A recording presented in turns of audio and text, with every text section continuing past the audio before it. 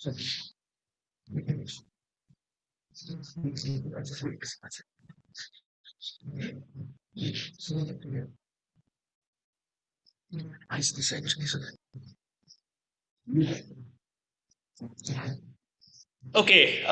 11 o'clock on a Sunday, first Sunday of the month, which means it's time for Chai and Why. Thank you all for coming to Prithvi Theatre. It's great to see people back in person. Please do come for this and other events. Before I start with welcoming today's speaker, let me tell you, for those who are coming for the first time, I see some new faces here. Chai and Why happens on the first Sunday of every month, 11 o'clock at Prithvi Theatre over here. On the third Sunday of the month at Ruparel College in Matunga, and on the fifth Sunday of the month, and this month has a fifth Sunday, yes. So that one is going to be a special thing from TIFR. It will be an online session probably. We are usually at Alexandra School, but we are not still sure whether the school is going to host us or not. So these are our standard programs. We try and provide a mix of different topics through the year. The programs, the next one, 2 weeks from now at Ruparel College, will be a sort of Chai and Why exploring the world of electricity and magnetism, doing simple experiments with magnets, batteries, wire, whatever else. It's going to be more of a hands-on session aimed at everybody, small kids, big kids, kids at heart, everyone who wants to play with magnets and batteries and wires and things like this. That's electricity and magnetism experiments coming up 2 weeks from now at Ruparel College. And a month from today, August 7th, the first Sunday of August, we're going to be back here with Chai and Why on the topic of related to astronomy. It's looking at how black holes merge together and get gravitational waves and things like this. So it's going to be on black holes and black hole mergers. That's happening on August 7th. We will have Saurav Chatterjee from TIFR giving that session over here. The sessions at Prithvi, it's very easy to do online on YouTube because it's usually just a speaker speaking. Of course, online audience, welcome, but you don't get chai. And the ones at Ruparel, if it is a hands-on session where we're doing experiments at different stations, it's really difficult to do that on YouTube. So please come in person for that one. So with that, it's a pleasure to introduce today's presenter, Shudipto Maiti. Come on, Shudipto, let the online audience see you. So for the online audience, you have to be here. Shudipto is a sort of, has done many Chai and Whys. He is an old hand at this. Shudipto is a person who, according to him, applies techniques of physics, especially optics, to look at problems in biology while being in a chemistry department. Okay? And so jack of all trades. Yeah, Shudipto is from started off his life from IIT Kanpur, I think. Then moved to Cornell, Penn, and found his way back to TIFR. Is a senior professor and knows everything about, a little bit about proteins, how they come together, how they do things, how you use fancy optics and microscopy, etc. But today he's going to tell us about something about a world of cells and the inside and the outside, what's between and things. Membranes. Like membranes. Okay. So all over Shudipto. Somewhat. Okay, so if you want to ask a question, raise your hand and he'll see you. If you're online and you want to ask a question, please put it in the chat, and we will either take it after the thing or we are monitoring the chat. We can interrupt Shudipto as well. Please come in and sit down. Please come in and sit down. Yeah, and of course, what we will do is, the way we do this is, unless you have a very important question, let's save it till the end.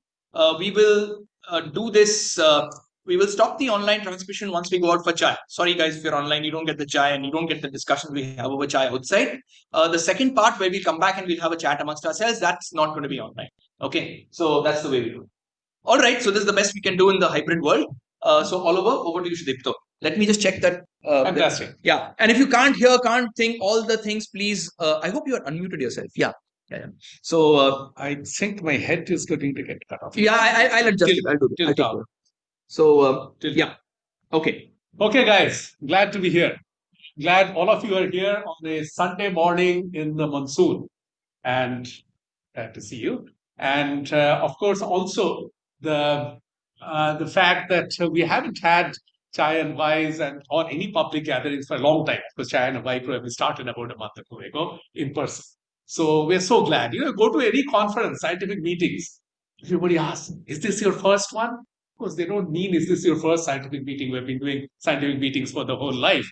But all they mean is that the first one after the pandemic. So we started in February from a conference, and I've been meeting a lot of friends.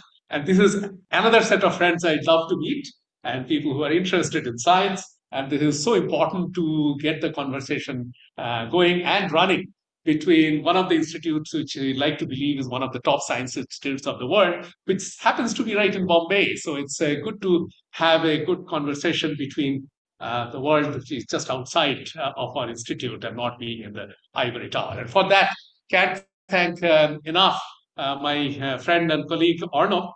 And I'm so glad you won't know by looking at him and the amount of time he spends on this, that he's also now the director of the institute, which is part of TIFR, which actually is about teaching of science. Okay, so Homiyaba Center for Science Education. And I'm sure that his abilities to reach out to the community now will actually really get the scale. He is very passionate about this. So, and let's get back to this talk now. Share screen. I'm Share screen. share screen. Okay, Yeah, it's not hold showing. on. Okay.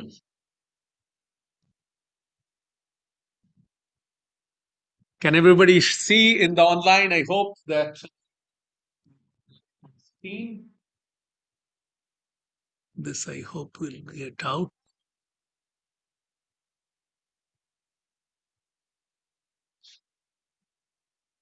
This will minimize by itself, I hope. Otherwise, Which I'll one? just put it Just go to the three dots and hide floating controls. hide floating this thing. Hide floating me. Yes, and we have your thing on YouTube as well. No problem. Okay, good. Let's start. So today I wanted to talk about something that we have been very, very interested in the last 2 or 3 years. Okay.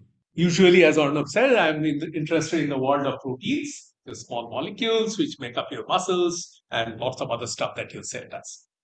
The cell has a boundary. In fact, it defines what is in for the cell and what is out. What is the living being, if you take a single cell, and what is the non-living world outside. And the boundary is not some inert boundary like most of these boundaries of a room are. They're much more interesting because the cell is to communicate through the boundary. And this boundary is, obviously made a lot of, made of fat and fat-like molecules. I'll introduce you to that. There's a very important thing there. All of you, even if you haven't worried about cells, many of you, I would say, have worried about what is there in that boundary. Because you know about fat, you know about obesity, you know about atherosclerosis, which is something that blocks your arteries, and you have heard about cholesterol. You have heard probably about omega-3 fatty acids, trans fats, and things like that. What to do, what not to do, what to eat, what not to eat. So all of those I will talk about during this talk, and we'll put it in a format where you'll be able to understand exactly how they come in. It's much better to understand the basics of science than just listening to people, hey, don't eat that, that's good for you, that's bad for you, etc. Just go through. So stay with me, and I will say that if you raise your hand, if you really have a question, please do it. I'll stop and do it. I'll finish it. Don't worry. It's more important that I get the messages across, the basic things across, than actually trying for me to finish the talk. Okay, so we'll hear about all of this. I'll tell you about the boundary, how it forms, what kind of molecules go in there, why are those molecules there at the boundary. Then at the end, if I get a little time, I'll tell you about nuggets of new things that we're finding in our lab. Okay, so some of the people who are sitting in the audience, a couple of my students. All right, let's start. So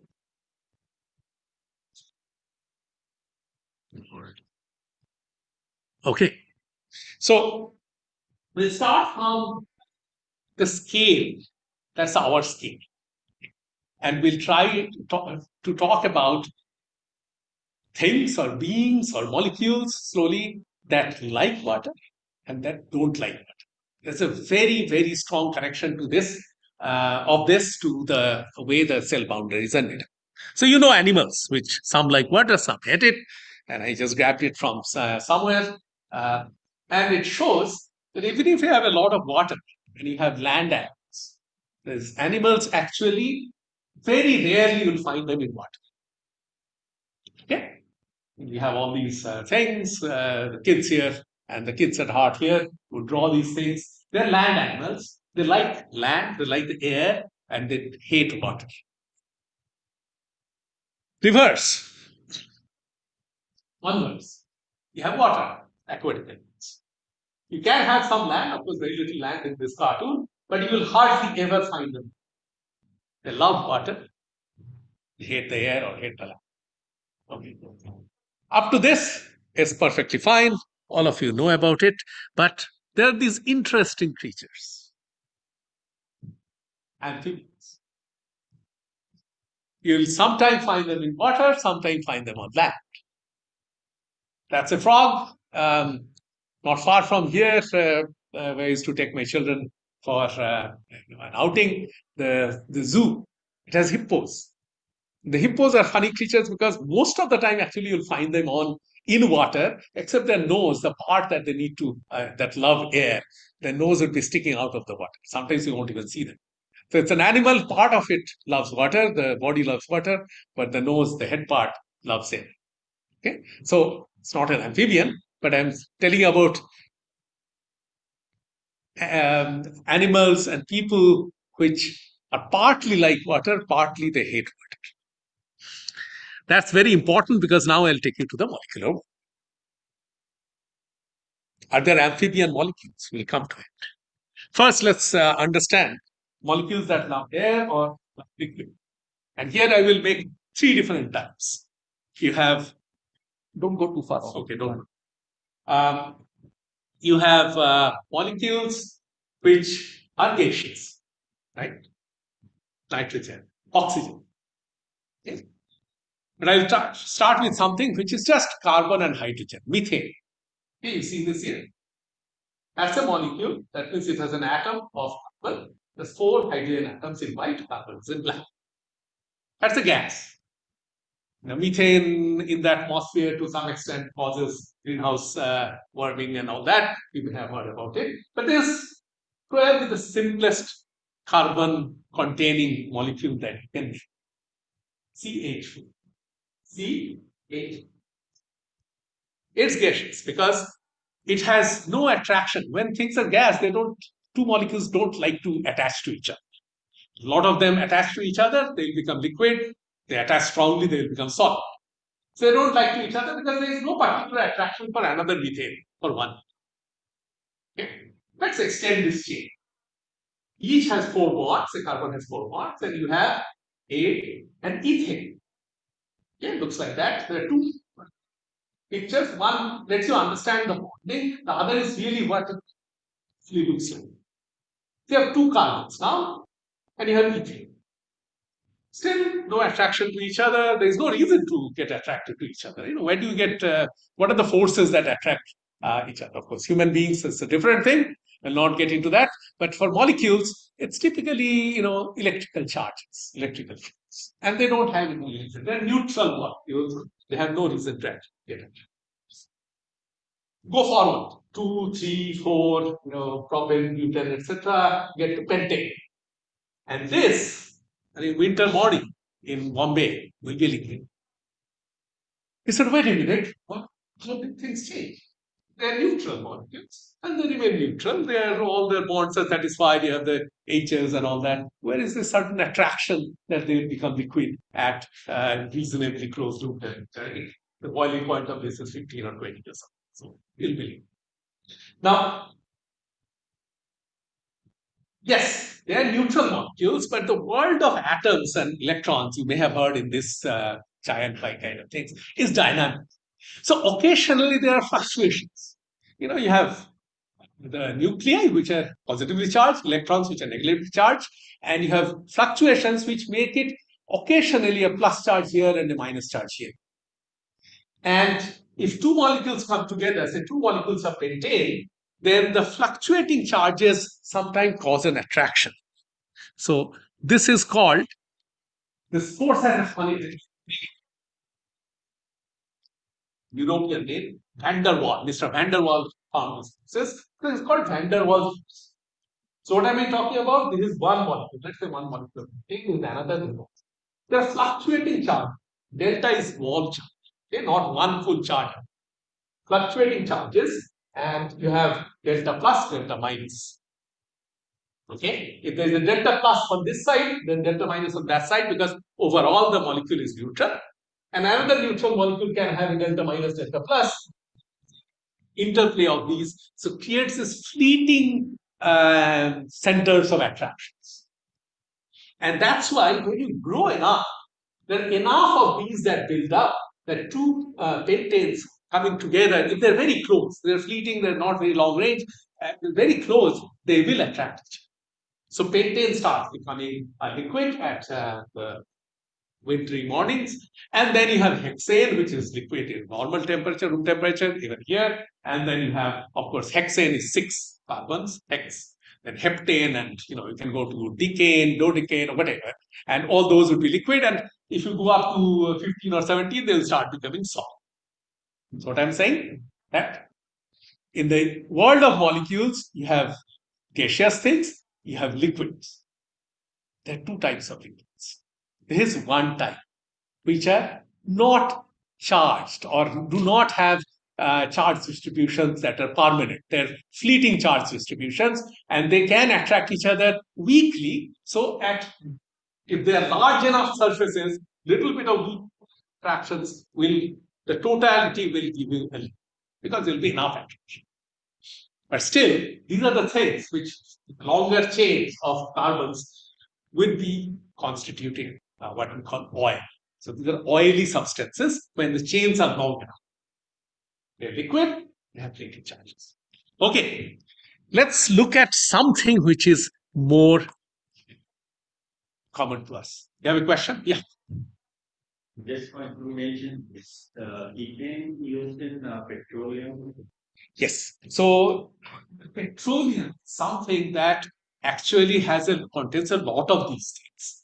At normal room temperature and pressure, up to in room temperature being 30 degrees, up to pentane would be gaseous. But when you take out the petroleum, some different things that can come out. Natural gas has a lot of these, petroleum have a lot of these, but these are the things which they're called hydrocarbons. The sources of energy, why I'm not going to go into that, because they can be burned. This carbon, hydrogen things can become carbon dioxide, and that burning gives you energy, and that's what you use in our cars or in our cooking gas. And yes, very much so. So thanks for that question. That's that. It's in the middle. Come back to water. People know this, right? H, two H's, H2O. We all live. That's what I like to sip occasionally here. So that's a liquid. But look at the size. That's like the size of a methane. Why is methane a gas? In fact, up to almost pentane a gas. As I told you about these fleeting charges, it doesn't have to be fleeting in water. Oxygen is something that loves grabbing electrons. There's a selfish guy, takes electrons from the hydrogens, partially, not the full electrons, partially. So you have a permanent delta minus and a permanent delta plus on that. Clear? So what was the fleeting thing and a weak effect here is a stronger effect here. Now, hydrogen bond, which is between this fleeting negative charge and the fleeting positive, not fleeting, permanent negatively polarized. This is called polarized molecules because you create poles, positive pole, negative. A polarized molecule minus, polarized molecule plus. That hydrogen has an attraction. It's like, yeah, I have my own parts, but I'm still attracted to that guy because my behind is seeing that guy. And then that guy is attracted to a third guy. Soon you have a network, and this network condenses into water even at room temperature, obviously above zero or below 100 degrees Celsius. So that's why water, even though it's such a small molecule, is liquid. That's how, the whole of living thing, the whole of evolution depends on the fact that the water is liquid at the normal temperature or not. Okay, so these are called polarized molecules, or in short, polar.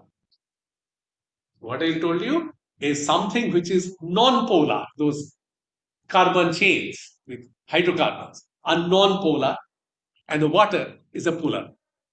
Okay, this is the very basic thing in chemistry. The two kinds of liquids that you have. One is oily, the hydrocarbons, and one is polar, water-like. Yeah. In previous, more clearer, I said, why is that positive, and negative? How does it work?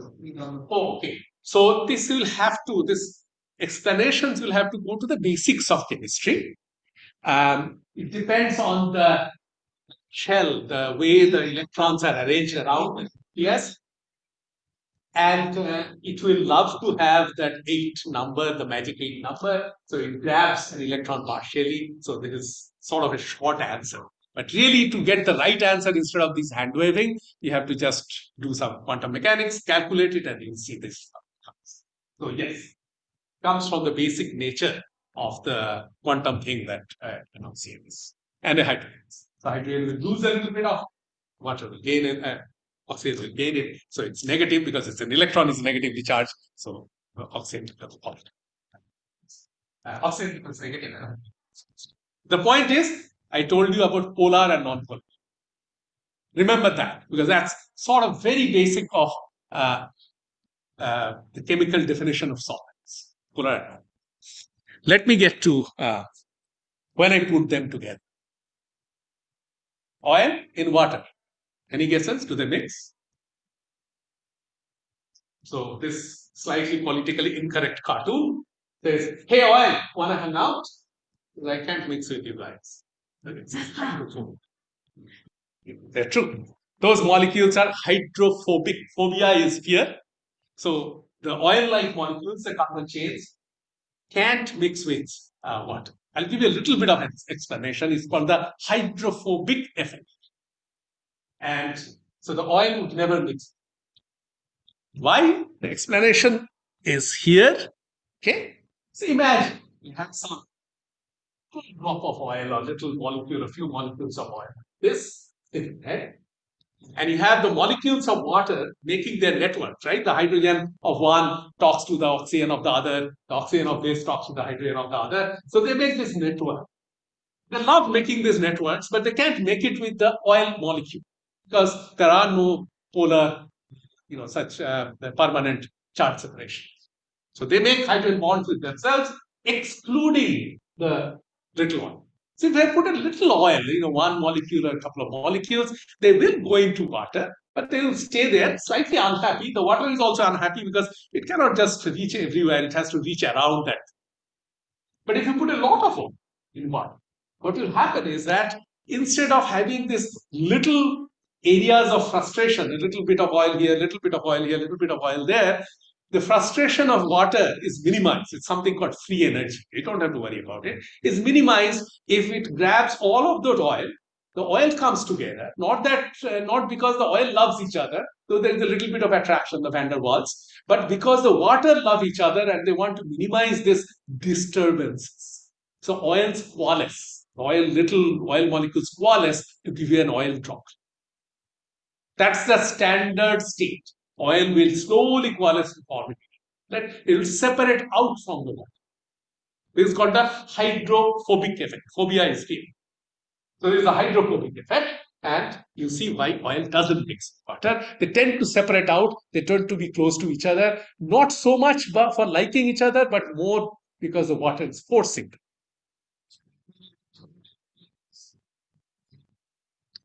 That's where, you said the bulkhead. Yeah. So if you have a lot of oil, that's not a stable state. You can sort of mix them, okay, vigorously mix them and you'll see little oil droplets. But if you wait for a long time, you'll see the droplets will come back together. A little bit of, one molecule or two molecules will stay, but that's not the stable state. Now we come back to where I started, amphibian molecules. okay, amphibian animals, but this chemistry, right, can easily create molecules, and nature has also created. Suppose we have a long chain, which I have presented now just these are the carbons, imagine two hydrogens, carbon to hydrogen, carbon to hydrogen. The long chain is oil, it's oil.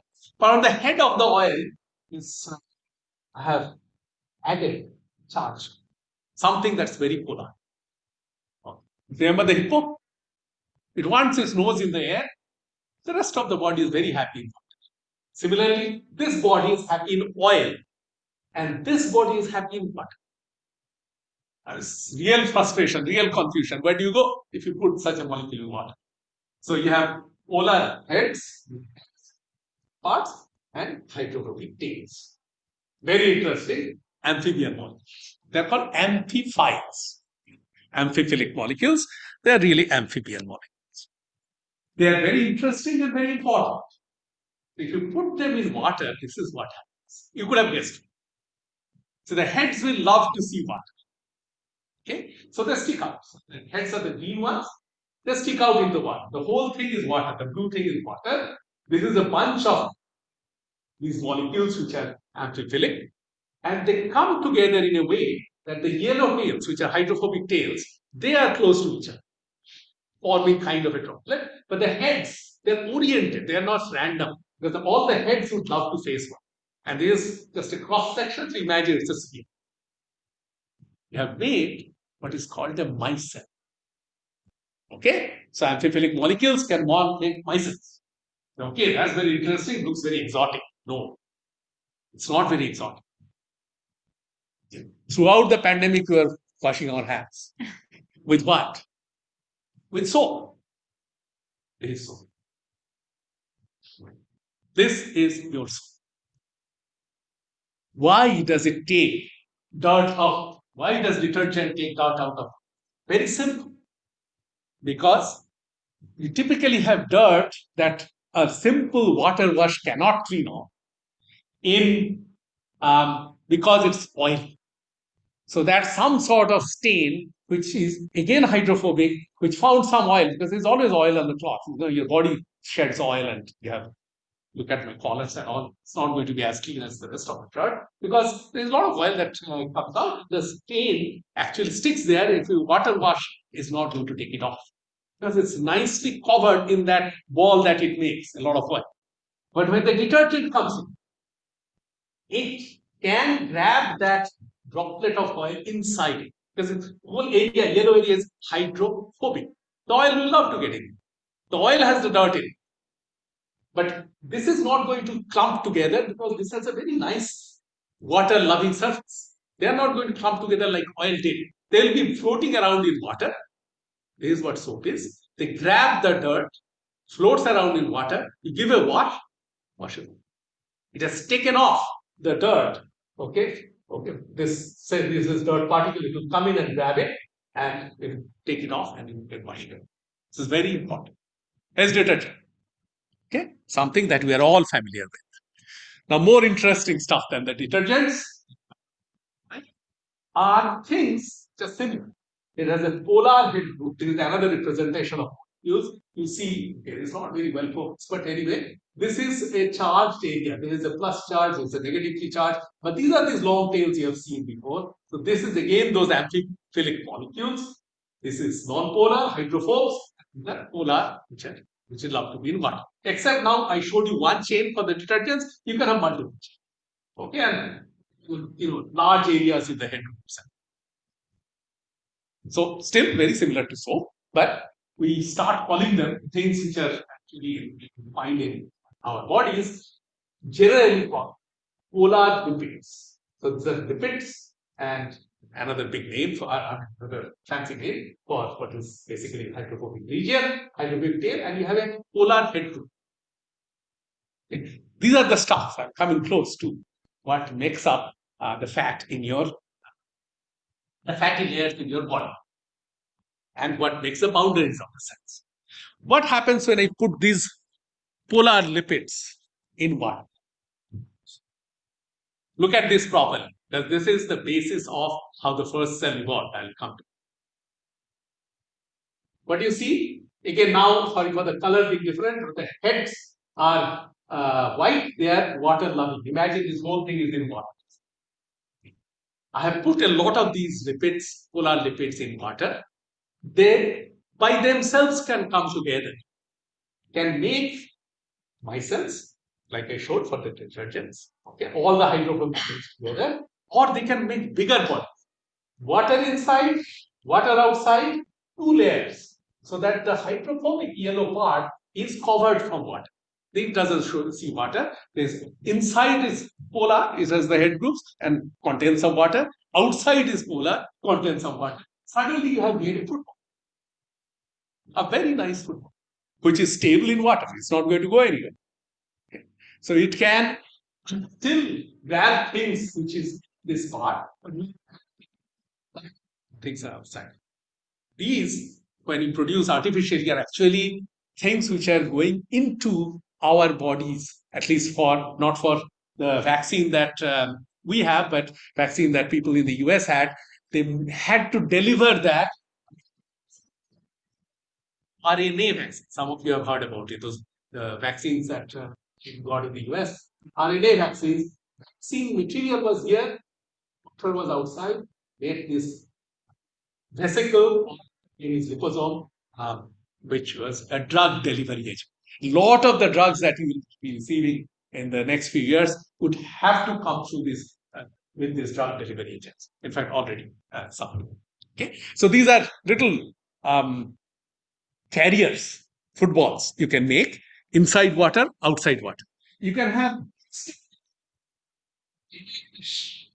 sheet which has two sides, just two such subsheets, part sheets, leaflets as they call. Upper things have water loving stuff here, water loving stuff here. They come together and sandwich, make a sandwich with the inside of the sandwich. That's called a bilayer sheet. Remember that bilayer sheet, and I'll tell you how our cells are made of. Now, from world of molecules, let's go to the world of living things. Imagine 3.5 billion years ago, the world is just cold enough, it's having some water, and the first life is about to evolve. What are the challenges? Well, we have to think about what life, the first challenge of what is life after all? If you take a living cell, it's a little region where a lot of special chemistry happens. So it takes energy and materials from outside and makes something very special required for life to function, life to reproduce. You may want to make an RNA molecule, which this virus has, to reproduce itself. Initially, it is believed that we only had RNA to reproduce life. Later on, we got more stable DNAs, which we are made up of, but basically the same thing. But those are very finicky molecules, and it takes a lot of energy to make them, and you have to keep them somewhere so that you can reproduce the cell. The challenge is in a sort of prebiotic pool of water, even if you occasionally, by having some lighting, whatever, make these molecules, they're going to disperse off. Right? You need an enclosure. Imagine the challenge. Bucket. So that's your model of a cell. And you put some valuable molecules, made some valuable molecules in it. In our model, let's say try to put some honey in it and want to make it sweet. Okay, put enough honey in a bucket, it will become sweet. So you have a very special environment, which is our model for life, is sweet water. However, imagine water looking out. It's a frustrating job because the sweetness will go away, the honey will go away. So you have to keep making this honey, try to store it, it won't get stored. You need a boundary. And the first cells evolved after figuring out, nature figured out how to make a boundary. And nature made a boundary out of lipid bilayers. So it's a very basic of our existence. You make a lipid bilayer boundary. You have water inside, you have water outside. Then can enclose important molecules such as RNA, so that after a lot of effort you have made them, they just don't swim away. You needed to define inside of what you call a living thing from the outside, which is a non-living world. Okay, you take energy and material from outside, you make what you want, make inside, you throw out what you want to throw out, but you have defined a boundary. So the boundaries of life are made of limits. Okay, they look much more complex than the little spherical thing I showed. This is what is the cartoon of a cell. What is the outside boundary is this. Okay. It's a cut. So I've cut it. The top part is showing the inside of the cell. The bottom part is showing the outside. This floppy thing is the lipid bilayer boundary. There are lots of lipid bilayers inside. There is a complex cell. You have other things called organelles, nucleus. Each has a boundary because inside the cell also the cell needs to keep things away from each other. A mitochondria, a nucleus, a cytoplasm, they're all different things. So a little bit of different chemistry going on at different places. If you can come close to keep them close together, molecule A makes something, hands it over to molecule B, which adds something to that, but they're all close together. Then finally make something that goes up. Similarly, so you have therefore an outside boundary, inside boundary. They're all made up of these lipid binaries. Good. So the cells, so the moment life figured out how to do that, life started flourishing because there was enough energy and materials available. If you look at how this thin thing, you know how thin this is? How thin a lipid bilayer is? You can calculate it because usually they're 16, 18 carbon chains, but I'll tell you, you don't have to calculate. The bilayer, the two layers together, is about 4 nanometers. How small is a nanometer? I'm 2 meters tall. Nanometer is 10 to the power minus 9, 1 billionth of a meter. So there, the thickness is really, really thin, 4 nanometers, and yet it holds the whole cell. It has to be tough enough. You know, there's lots of things going on from the outside, inside, so it has to be tough enough not to disintegrate. So you need to have a tough boundary, but as I will come to, if it's absolutely tough, cell is dead. The reason being, the cell needs to communicate through this boundary, cell needs to take in things through this boundary, cell needs to throw out things out of the boundary. What is shown here is a very special process. One of the many, many processes the cell is. It's a process of our thinking. How do we think? There are ions. You know what are ions? Charged things. Sodium, chloride. If you put salt in water, you have ions of sodium, right? They need to go in the inside of the cell. There's a lipid bilayer. There's the outside of the cell. So there are special molecules called transporters. So if you just close off from the environment, you are dead because you have to take in things which are necessary things for you from the environment and throw out things which are unnecessary for you.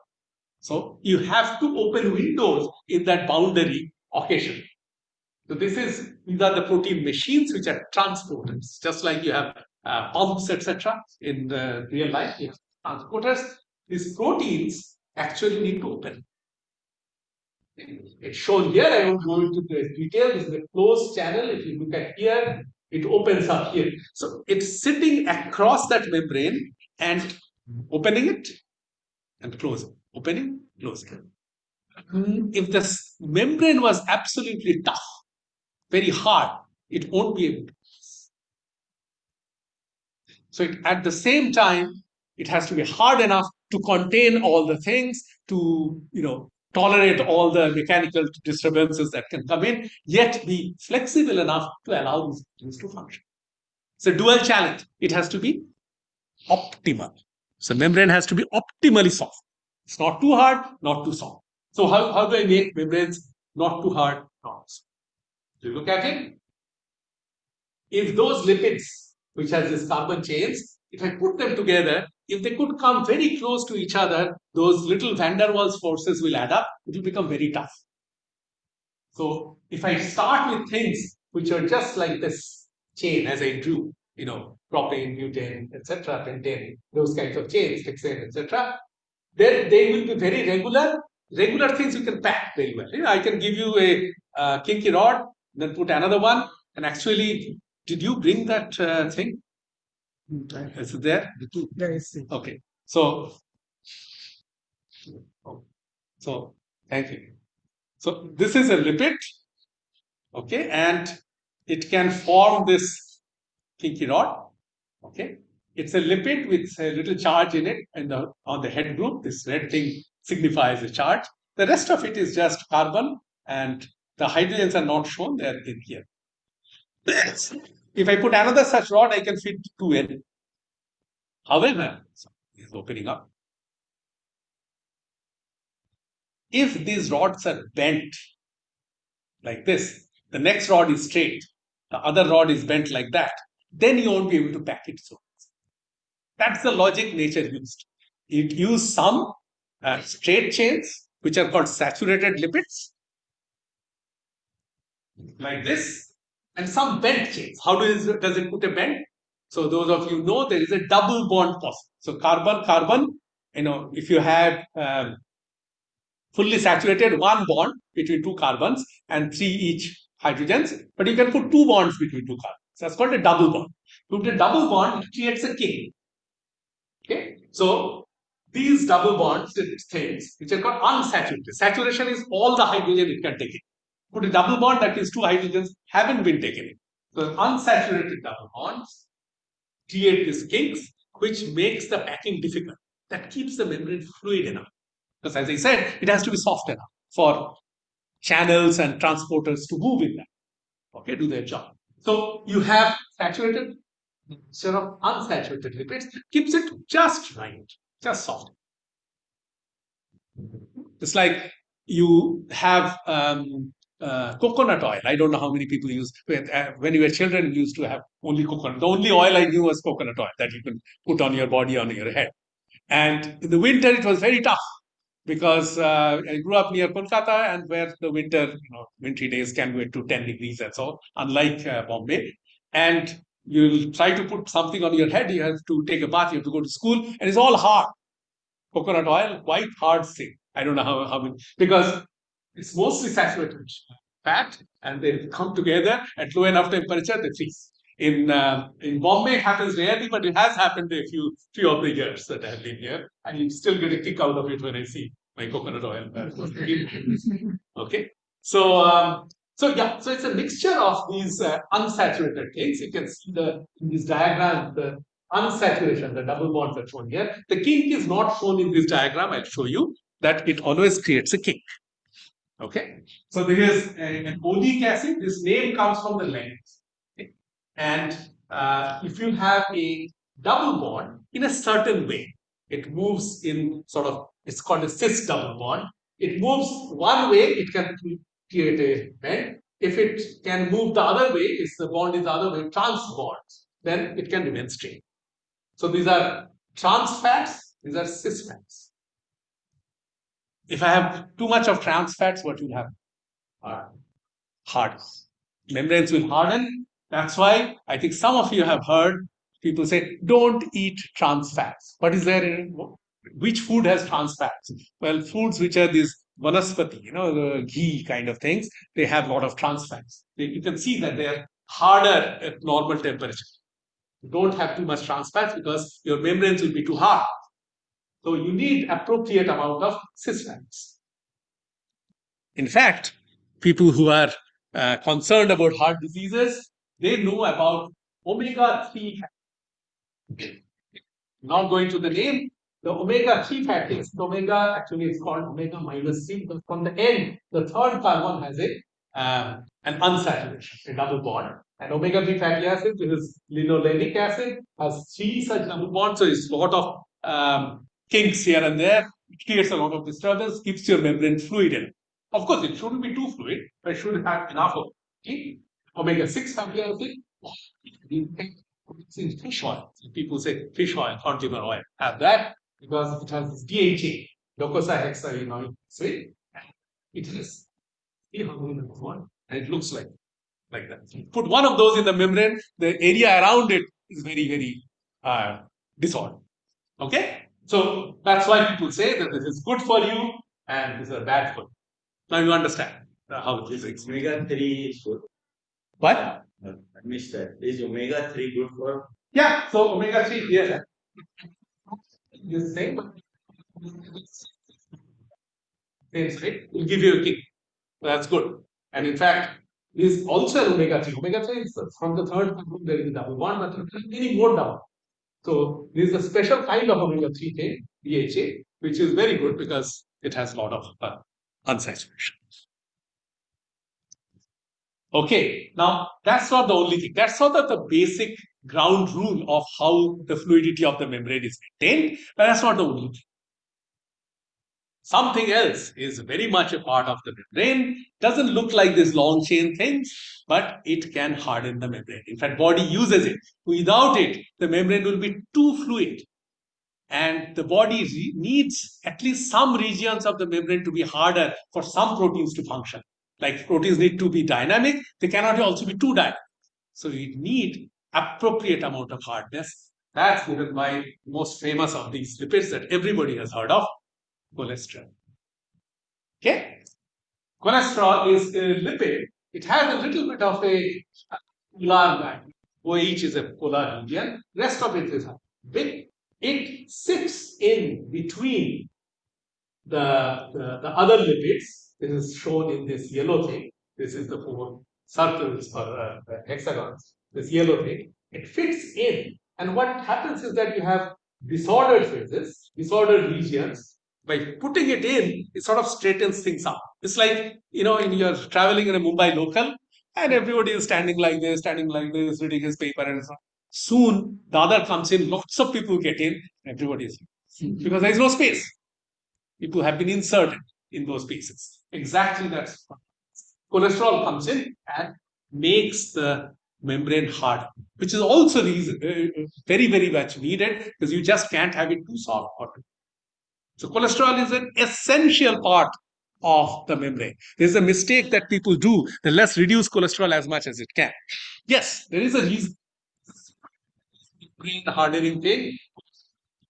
The cholesterol is taken from the food, goes to the liver puts it out so that all cells can have it because all cells need it.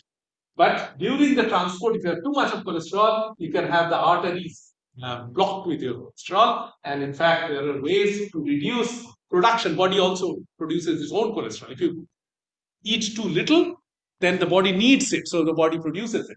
And this is a molecule, this is a drug that was found in the 60s or 70s, where the body's own production of cholesterol is shut down. They're called statins.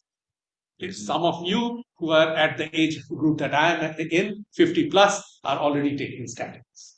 Okay? Because you're reducing the body's own production of. So that's good. In fact, the statin, it came out of basic research, people trying to understand the hardness of their brain. That's why basic research is so important. And it is the all-time highest selling drug. They sold $150 billion and still selling. The all-time highest selling drug is something that reduces cholesterol in your body by shutting down your own body's ability to make cholesterol. But don't overdo it. I've seen my friends, my own friends, saying, "Oh, my cholesterol level has gone to 68, and my cholesterol level has gone to 40. I'm doing, so much, taking so much statin." I said, desist. Your brain will stop thinking if you don't have enough cholesterol. So we measure. So we, a few years ago, got interested in this problem of hardness of the membrane. Said, okay, we must measure it, see what cholesterol does, exactly how it does. So we make our own membrane. These are the people sitting here. They make their own membrane. They measure it. Okay, Ankur Gupta here, another Ankur there, Ankur Chaudhary. So stand up and show your faces, guys. These are the two people in the lab are making this little layers and measuring the slip on for them. And how do we measure it? As I told you, these are very thin things, 4 nanometers. I mean, if they are 1,000 times bigger, you still won't be able to see them in your eyes. How do you measure the softness of such a thing? Well, you took a pin. Well, how do you measure the softness of anything? How do you measure the softness of the skin or the stable or something? You take something like a pin and you try to poke it. That's exactly what these two do. They take a pin, which of course the tip of the pin is much, much sharper than the tips of pins that you have used. It's that they put it in a machine called atomic force microscope. The name tells it. They're sensitive to so little force that little atoms, single atoms can give enough force so that they can feel. They put atomic force microscopes. They do two things. One is in a membrane, there are, as I said, some regions can be stiffer because of the distribution of cholesterol, etc. Some are less stiff, and you can see the stiffer regions are taller, and the less stiff region, floppy regions, as lower in height. Or if you really want to measure the force, you poke through. You go through the thing and measure when it hits the hard surface underneath it. You know that you have hit the hard surface. You measure the force. The force is in 1 nanonewton range. How low is that force? Yes, but what is a Newton? I mean, most of us don't know what a Newton is. Okay, so who Newton is, we know, but how much 1 Newton of force is tough. So I am 70 kgs. Okay, my weight on that floor is about 700 newtons. That is mass times gravity. Gravity is 10 the m times g is 10 meters per second square. Anyway, it's 700 newtons. I'm talking about nanonewtons. So if I reduce my weight by a factor of 10 to the power 10, okay, then you'll get to that. So I'll tell you, an eyelash is about 20 micrograms. So that's 200 nanonewtons. The eyelash, the weight that the eyelash gives on the floor would be 200 nanonewtons. So it's 1,000th of that, roughly, or 100th of that is the kind of force these guys can measure. Okay, and they measure it by poking. That's where the membrane broke, and they measure the force, and they can also image the areas which are tougher, which are less. So this is something, let me explain. This is something that is what you're looking at is a very small area of a lipid bilayer which you have made. And the lighter yellow things are the little taller, the tougher areas where more cholesterol is. Okay? The darker brown is the softer regions.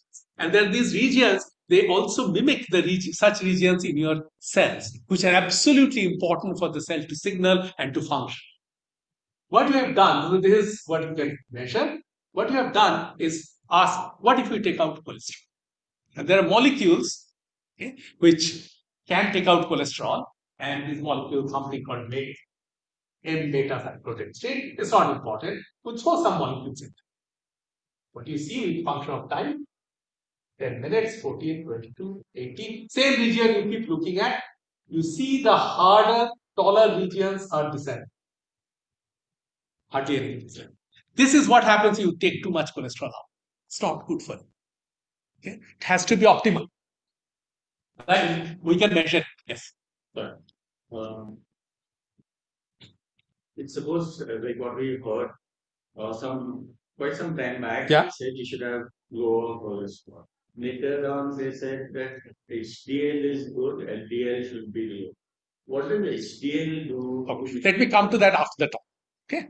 So this is what cholesterol does, and this is what I have told you. That is something that many of you have heard of, little bits and pieces of. Now I'll take the last 5 minutes, tell you about new things that you haven't heard, because it's found by these guys and their friends in the lab. Okay, over the last 6 months. So we found out by looking at this, of course, we're looking for new things. That's what scientists do. Okay, cholesterol goes in, goes out, and it makes the membrane stiffer or less stiff. That's sort of expected. We measure it. That's very good, but that's not new. So we are looking at new things which can do stuff like cholesterol does. Either stiffens the membrane, or even more interesting would be if they can loosen them, make the membrane softer. And we found some molecules in the body, very unexpected, which can make the membrane change its stiffness. These molecules are known molecules. They have names such as serotonin, dopamine. They're known molecules because they're molecules which are messenger molecules in the brain. If you release too much, so neurons release these molecules to talk to each other. Okay, there is one end of the neuron, again, vesicles, this lipid membrane vesicles, they go out, open up, outer plasma membrane opens up, and receptor protein. This is the listener, this is the ear of the next cell, and this is the mouth of the first cell. So this is the neurons talking to each other. What exactly is right now happening? That's the basic process of your thinking, of your emotion, of your happiness, sadness. This is the basic thing. In fact, if you release too much of these, you're very happy. That's what some of the drugs do. Okay. Cocaine does that, releases a lot of dopamine. That's unregulated. It's not meant to be, but also nature lets you release a bit of dopamine when you are really happy, you have accomplished something. Okay, you're feeling pleasure. That's why they're there, for communicating between neurons. Okay. We found these molecules, which are messenger molecules, not thought to do anything with membranes. They go and talk to the ear, which are called receptor molecules. We found that they also can change membrane properties. Okay. Again, similar pictures. Instead of that methyl beta cyclotestrin, which is an artificial thing, is a natural molecule. Again, together with membrane on the lab, this is harder regions, softer regions. There is a zoom up of this region, and see what's happening. Look at the zoom up region. The harder region is light yellow. It's becoming, there are darker regions, softer regions growing inside the harder regions and disappear. With time, sorry, the time is not here. The whole thing is, I think, 40 minutes. So you see these regions. Look at this, same region. Okay. Serotonin, I have put in from outside. Serotonin is making membranes softer. It's making the harder regions disappear. This was very important news. We have published it. That's what scientists do. They publish it in journals. Came out of the cover. Some of the guys are here who did this. There's a cartoon of that you also saw in my poster outside. Serotonin is like anti-cholesterol. It's not directly anti-cholesterol. It's not fighting with cholesterol, but it's a molecule, when it goes into the membrane, can actually make the membrane softer. Okay? Yeah. That's very, very interesting for many reasons. One of the possible reasons that is that some Of the four hormones of serotonin, you spoke about dopamine, melatonin, both mind. Serotonin is the only one which does the. Okay. That's a very good question. No, serotonin is not the only one. And Ankur Gupta would love to tell you about what other things such as norepinephrine, etc. So many of these, one family of neurotransmitters that they call messenger molecules, they do it. Not everybody does it. So serotonin is not the unique one, but is belongs to, seems to be like unique family, which are. So this is my last slide, and I'll finish in 1 minute. What can we do with it? That's a very good finding, and we're looking at all biological effects of it, why it is there, how is nature using it. But Dev Shankar, right there, wave your hand here, Dev Shankar is looking at is, suppose we have serotonin-like molecules and use it exclusively for softening the membrane. You can't use serotonin for that because serotonin also talks, right? So too much serotonin, you are basically drugged. So make some modifications in serotonin so that they cannot talk. The receptor molecule doesn't recognize. But it still goes and softens them. There are such molecules already known, but people don't know whether they will have any effect on the membrane because we are the ones found it. So about 10 years ago, people found false neurotransmitters, serotonin-like. They go into locations where serotonin does, but doesn't do the job that serotonin does. So we're now looking at perhaps a new class of molecules which will not talk to the receptor proteins, but will just soften your brain, like without talking to this. So you can shut down the talking to the receptor part and possibly can make anti-cholesterols. Okay, so this is what we are currently working.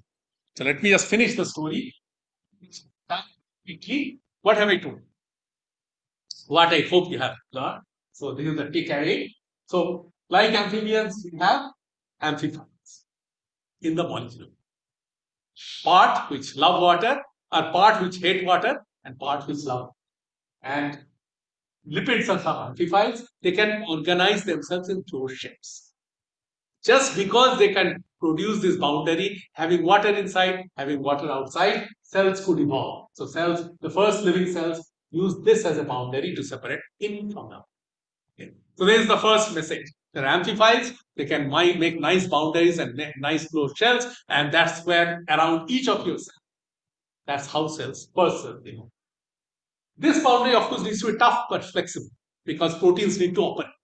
Okay, proteins need to move inside. They need some space. Cannot be exactly like the 6 p.m. local from meeting. That you cannot. It's absolutely bad. You can hardly breathe. So you need to breathe it. So tough yet flexible. So to make it flexible, you have unsaturated lipids. That's why people say you have your omega-3 fatty acids, etc. But also you need to be tough enough. So the whole control is a balance between the two. The other side of the balance is given by cholesterol. Inserts and makes with stuff. So we got interested in it, and you can go and measure this toughness of this very, very fine 4 nanometer thick thing by poking with a pin in a machine called atomic force spectroscopy. And what we found at the end is that cholesterol is not the only thing that's controlling the toughness in the body, especially in your brain, where these processes opening up, etc., is very, very important. You have other molecules which are already known as messenger molecules. They are also interacting with the membrane. So the possibilities are we can make messenger-like molecules which not carry a message, interact, then possibly give something which I call anti-oxidants. Okay, so that's all I had to say. But let me just first people who did all that, because I learned from them and talked to you, but they're the ones which are finding it out every day in the lab. And of course, some of you younger ones can grow up and to do these things, be scientists. So Ankur Gupta, please stand up. Is the main guy driving the project. Ankur is doing this. Stand up, stand up. There are other tools by which we look at this cholesterol, how they make things hard or soft. Vicky, can you please stand up? Okay. Vicky is looking at it optically. And Arpan is not here, he is there in Kolkata for his sister's marriage. And the guy who has taken up with Ankur Gupta is now going to graduate with a PhD. Ankur Chaudhary is doing all that stuff. Of course, I have other students here who don't do the membrane work, other protein work. This is also important. This work was started by Shimli Day, who I just saw in Paris last week. She is doing fantastic stuff there. And Devanjan has come back as a teacher, as a professor, as a researcher in Trivandrum, in the Institute of Trivandrum. It's not possible. Scientists don't work in vacuum. So lots of different techniques are needed, some of which I have that I talked about. But there are some other techniques that I'm not an expert of, don't have access to. So Daniel Höster in Leipzig, who is a very frequent traveler to our institute, Maisu and Lee and Pavel Krupa in Poland, and Gilbert Walker in Toronto. They all have their labs have funding, of course, comes from our Department of Atomic Energy, which TIFL is part of, also the Department of Biotechnology. Thank you.